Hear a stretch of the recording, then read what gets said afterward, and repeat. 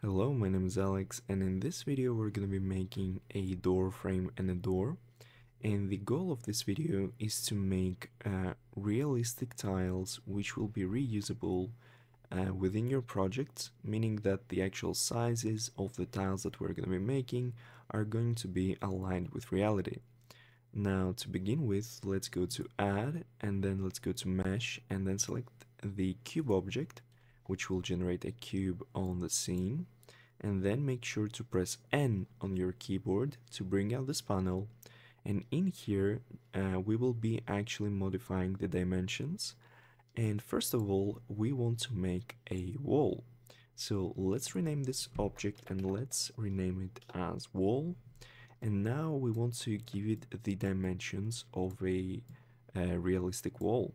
So first of all, we will modify the z-axis, which is the height of this object. And in this case, we will set it to 2.44, actually to 2.45 meters, which is the height of a realistic wall in an interior. And then we will set the width of this object, which is the x-axis. Actually, it can be interchangeable. Let's set it on the y-axis. And let's set this to be around 1.25 meters in width. And then the thickness is going to be 0.15 meters. And as you can see, now we have a wall tile. Now, from here, we want to make an actual door frame. And to do that, we will select the object in question and we will press on Ctrl and then C followed by Ctrl V on the keyboard, and this will make a duplicate of this object. So let's rename this to door frame. And now we need to scale this object down. We need to change the dimensions of this object to match a door frame. Now the size of a door is around 90 centimeters in width and 2 meters in height. So we will be adding a few centimeters to those measurements to ensure that the door frame is bigger than the door. And in this case, we will set the height to 2.1 meters and we will be setting the width to 1.1 meters. And then we want to set the thickness to 0.25. And the last thing we want to do is to enable snapping up here. Make sure that we're in edge mode and then drag the blue arrow downwards like this. And having that done, as you can see now we have a door frame.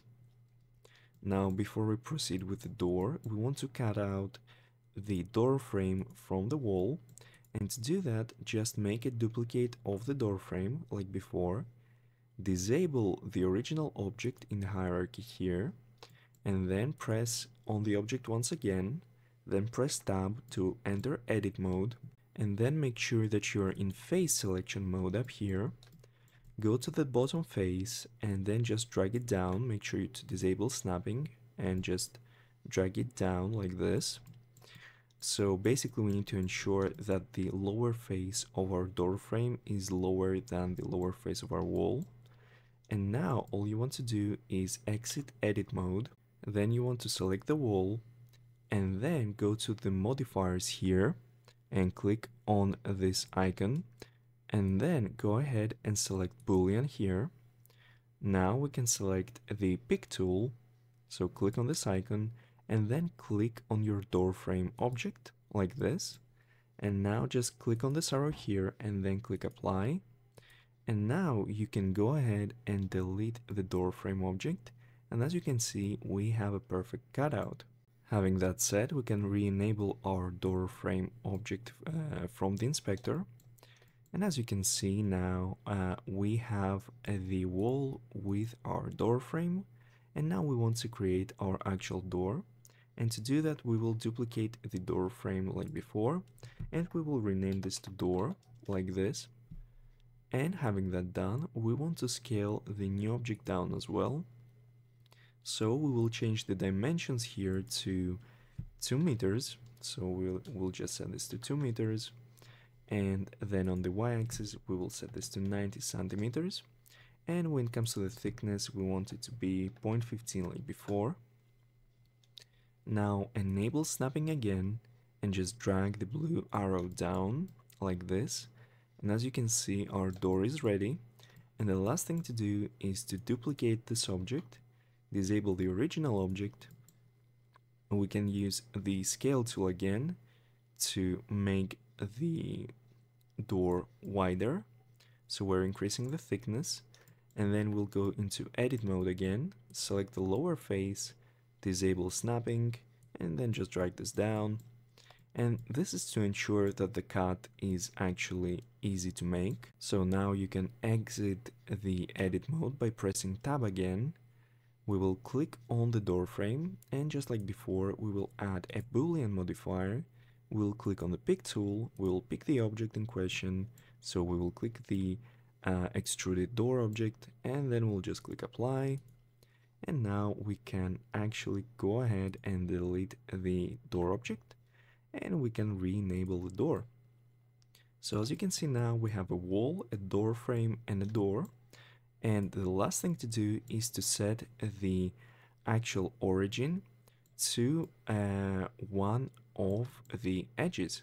Because right now, if we go into rotate mode and we rotate the door, as you can see, it does not behave like a door.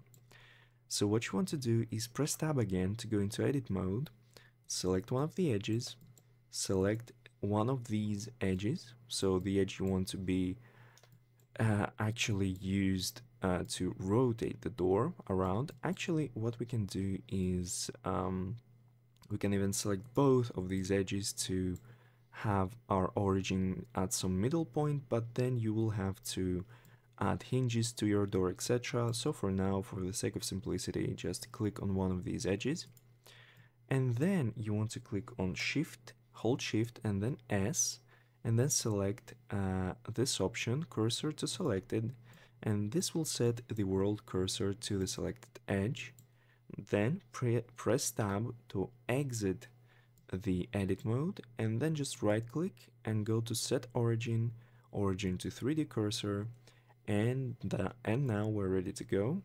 So basically now, if you rotate your object, as you can see here, everything's pretty much fine, everything works well.